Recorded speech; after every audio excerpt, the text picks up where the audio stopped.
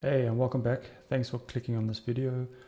In this video, I try to make a fun little thing for PCB design. So it's really for beginners, A to Z. So I chose a letter of the alphabet. I chose all the letters of the alphabet. So A will mean something, B will mean something.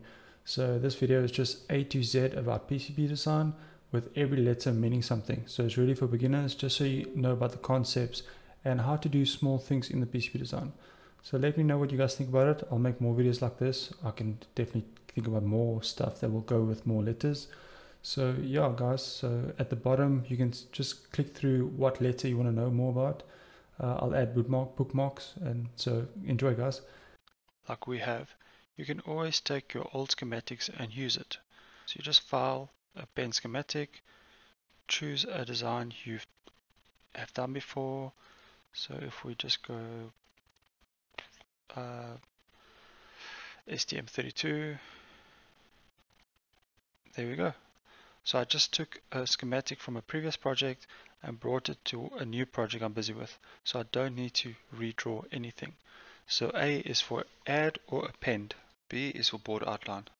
So what a board outline basically is we tell the PCB how the shape should be, what the dimensions should be, and how my PCB should look.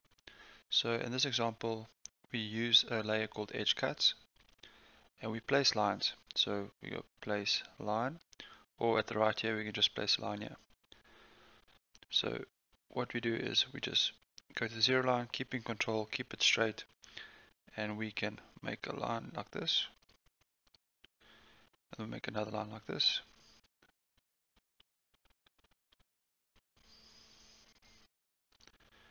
And we just build ourselves a square. So the board outline can be any shape you would actually like, any shape in the 2D dimension. So it can be circles, it can be triangles. You can see I'm a bit off at the moment, so I can just click on it and move it. And there we go. So the perfect thing to make sure is that all lines are connected.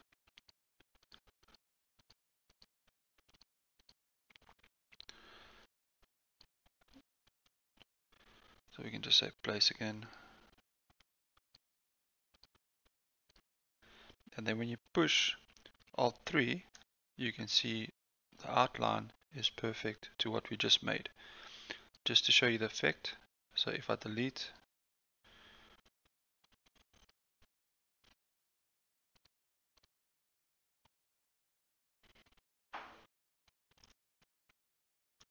then it looks like this. So B is for board outline.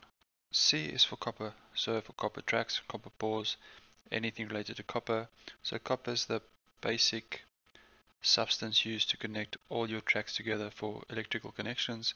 So to do that, you just click root, single track or differential pair. We'll speak about differential later. Or on the right hand side, you can just click on this. So once we click here, we can just click what we want to connect. Once you click, it will highlight where to connect it, which is pretty amazing. So now you just play connect the dots. When routing, make sure you got no acute angles. Always try to keep 45 degrees. Or if it's like this, you can use teardrops, which we'll speak about later. So that is copper traces. Just make sure when you route, make sure there's no 90 degrees, no acute angles. Always try to keep it 45 degrees. Good practices like that. Copper pores is basically a layer we throw over the whole top or bottom of the board that will be connected. So to do that, is on the right hand side here, you can see add filled zones, and we just pour. So you can choose top copper and what it's going to be. So I always prefer to have my top copper as a supply. So in this case, I'll have VBAT, and then I just make a rectangle, a square, sorry.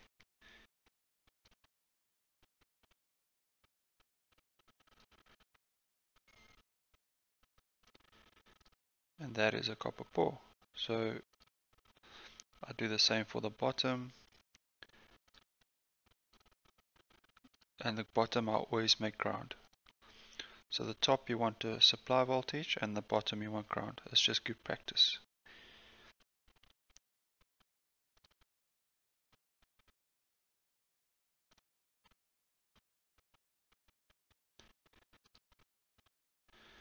there we go. So you can click the button left here, show it full zones or don't show it. So it's sometimes easier to route when you don't show it, but you can see there. So to re-pour your copper pours, you can just go design rules, and once you run this, it will re-pour your copper. So you can see we said VBAT must be our top layer, and you can see wherever there's VBAT it's connected, and wherever there's not, it's not. Just so you know that Tracks will always cut your planes, so you can see it's not the inside here, it's only on the outside. So D is for design rules. We have a special video on design rules, more in detail, but this part I'm just going to quickly show you how to get to design rules and how to implement it. So to get to design rules, you just go top left here, board setup, and then you add a design rule by pushing this button. Let's say VBAT width, and I change the width to 0.5. It's important to remember to add this at the bottom right here. So I want my VBAT to have the rule of VBAT width, so it'll have this rule. Okay, so if I go to VBAT and I just delete this and I make a line, you can see it's thicker than the rest. If I do ground, that should be nice and thin. So that is how you do design rule. E is for edit. So there's always times where you need to edit components, edit tracks. So how do we do that? In the schematic, all you have to do is always double click and you'll be able to open the properties window. Here you can change attributes like your reference, your values, your footprint, even add a data sheet if you want. Or you can always highlight something and push E. E is also for properties. In your PCB, it's the same. So if I want to edit this track, just double click on it. I can change the width, I can change which layer it's on, I can even change which net it's part of, or I can just highlight it and push E. Same for components. If I want to change the footprint, I can just double click on it and the properties will open, and here you can see all the options. I'll go in more details in another video about footprints. So E is for edit, and to edit in KiCad you press E. F is for fiducial. So fiducials are components that we place on our board that the PCB manufacturer uses to place your components on the board. So what I mean by that is not the PCB producing itself, but when they use a pick and place machine to place your components on the board and then solder it for you. So fiducials are not required if you're going to hand solder your own components. So to place a fiducial, we use footprint and place a fiducial. So a board should always have a minimum of 2 fiducials, top left and top right. So your PCB manufacturer who places your components on the board for you will use this as a reference. So the machine will look where my fiducial is and where my components are with respect to my fiducial. This makes it easier for the manufacturer to pick and place your machines. Again, if you're going to hand solder components, fiducials are not necessary. So F is for fiducial. G is for Gerbers. So we do have another video fully focusing on Gerbers and making Gerbers for a manufacturer to produce your PCB. I'll put the link below, or a video should pop up here somewhere, top right, top left, who knows. So to make Gerbers, you use a plot function. The plot is on the left here, push plot, and then you want to make sure that you make the Gerbers of these layers for the manufacturer. So all you do is push plot. It will ask you to refill your zones if it's out of date, and we also need to generate the drill holes for the manufacturing. And all you do is push generate. Just make sure your settings are the same as this. Generate. So your Gerbers will always be saved in the folder of your project. So my battery charging folder, and here you can see all the Gerbers. So all you do is right click and zip this together and send this or give this to the manufacturer, and they will be able to produce your board for you. So G is for Gerbers. H is for holes. So sometimes your PCB might need holes for mounting purposes.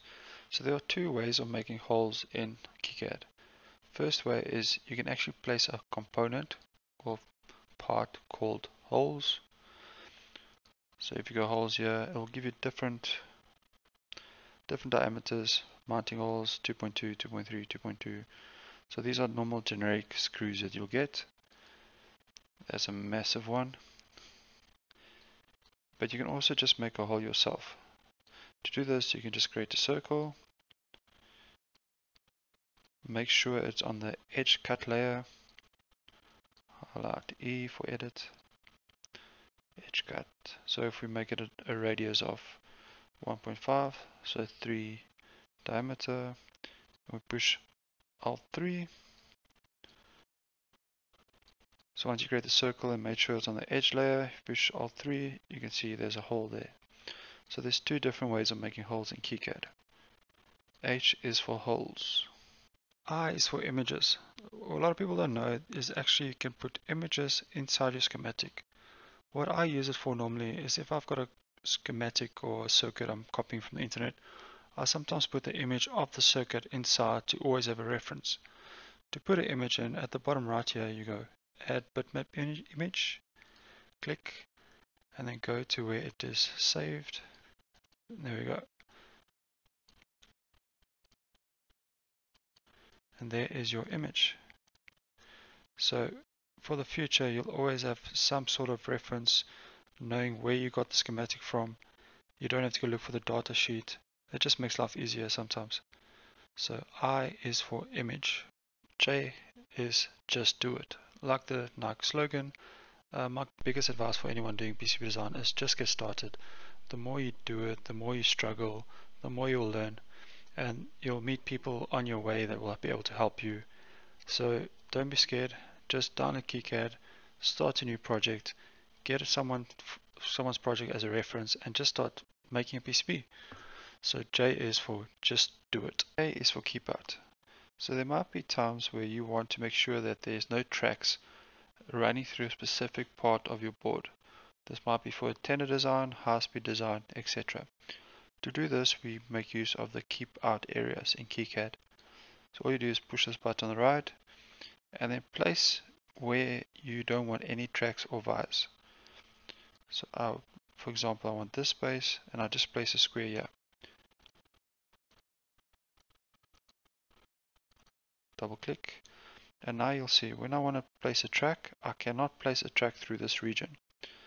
So this is very useful for high-speed designs or just to make sure that you don't have any tracks anywhere in the specific area for some reason. So let's say I don't want anything underneath my component here. I can't route, impossible. So sometimes under IC as well, you don't want any routing. So K is for keep out. L is for layers. So layers are basically what makes up a PCB. A PCB is built up by different layers. On the right hand side in KiCad you'll see the different layers that is accessible to you in KiCad.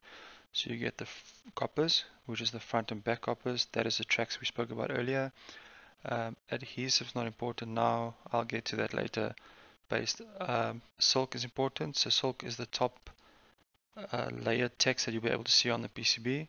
So the white parts here are called the silk. Also front, back. Your mask is the opening, so you can solder your components. Also front, back. So you can see all the components has a mask layer which allows the pads to be exposed for your components to be soldered onto.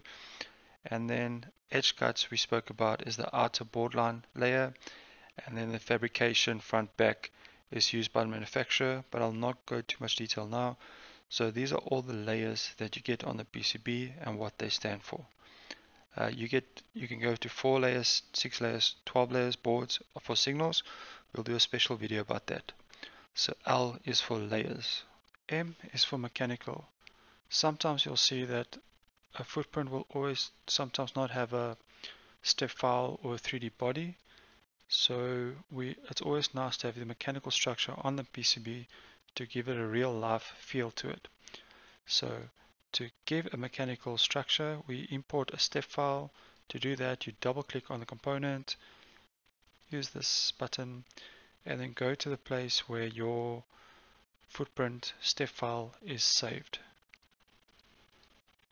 So once you found it, you can just double click on your step file, import it, and then rotate it with respect to its position to make it fit nicely. We do have a video of how to import a step file. Please, if you want to have a go look, just go. I'll try to post the video somewhere here, left, right, center, and then go watch it. There we go. You can move your step file, your mechanical structure around, and now it should be there. So M is for mechanical. So N is for new project. So how do I start a new project in KiCad? I want to get to the home screen, which is this, and then go File, New Project. So I can either start a blank new project, or I can start a project template. So here we can choose a specific template we want to use, be it Arduino Uno, Arduino Mini. I've made a long video about this that I will share. So to start a new project, all you have to do is File, New Project, and then save it in a specific place that you know where it is, so you don't have to look for it. So test 1, I'll save these changes, and then a new project will open. A project consists of a PCB and a schematic. So N is for new project. O is for overlay. Overlay is another term you'll hear many times in PCB design. Overlay actually means similar or the same as source screen. So the text you'll see here is actually called overlay as well. So just so you know, overlay and source screen is exactly the same. So O is for overlay. P is for place component. So this is done in two different ways on the PCB and the schematic. So in the PCB you can just push O and click on it, and then you'll be able to place a footprint of the component, or you can go place footprint. As you can see, O is the shortcut key. So once you do that, you can choose a component, let's say MSB at Mega. So we got different chips here, so we can do anything. So remember, this is the footprint, it's not the component itself. So then you can place there. On the schematic side, to place the component, you push A for Apple, or you can go place symbol, you see A. So here we can go,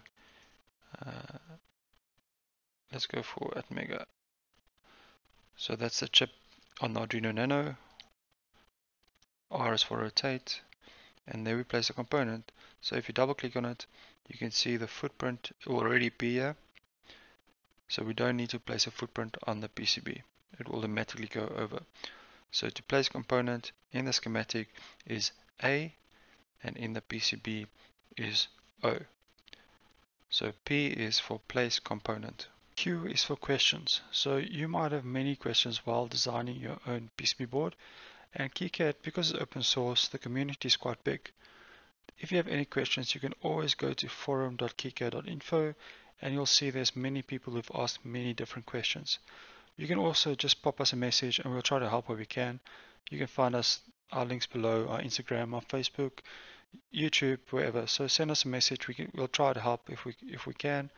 You can also ask the great community of KiCad on this website. Also feel welcome to join our Discord channel, where you guys can ask any questions to any people. So Q is for questions. R is for rat nests. So that's a common word you'll hear in PCB design. So rat nest is these white lines you see while I'm deleting the tracks. So it is just a way for the program to tell you what is disconnected. So you can see this ground and that ground is disconnected, this V bus. So this white line here is called a rat's nest. So if I delete all this, global deletion, you can see all these white lines, and this is called rat's nests. So R is for rat's nests. S is for terms we use quite regularly in PCB design called silk screen and Soldermask. So silk screen is the text that you can see on here on the PCB. So silk screen is the white you see. It's literally the text that the PCB manufacturer can put on for you, so you as a human can read it. And Soldermask is the covering of the PCB. So the PCB is made of copper. So they first have a copper layer exposed and then they put a solder mask over the top. So solder mask can be your generic green, black, white, all different colors. So S is for solder mask and silk screen. Silk screen is your text, and solder mask is the black you can see, this layer here that's covering the copper, protecting the copper and for durability. T is for text. It might sound silly, but text is probably one of the most important parts of PCB design. It's very helpful to indicate exactly what is situated where on your PCB. Like we use designators as text to know where our diodes are, where our resistors are. Also things we add like what circuit this is. This is a battery circuit. So the most common place for text is on your silk, your front silk or back silk. Silk is what you'll see in real life. So all the white you see here is silk. But text can also be on different layers. Let's say the fabrication or the front. You'll put text here that you don't want other people to see in real life. It's just notes for you to know with this design what's important.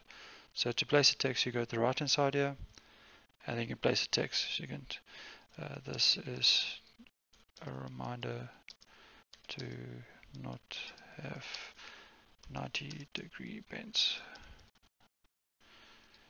So then I will have a reminder always. People won't see this, but at least I will see it. Text is also very important for the schematic. Text here can give you indication what your circuit actually does, special calculations. So in a year's time when you come back to your circuit, you'll know exactly what you did. To place the text, also here on the right hand side, place text.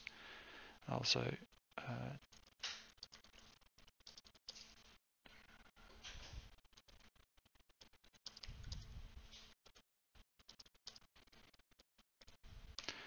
so for this circuit, I'll remember that if I want to change the current of the charging of the battery, I'll change R2, and that will control the current.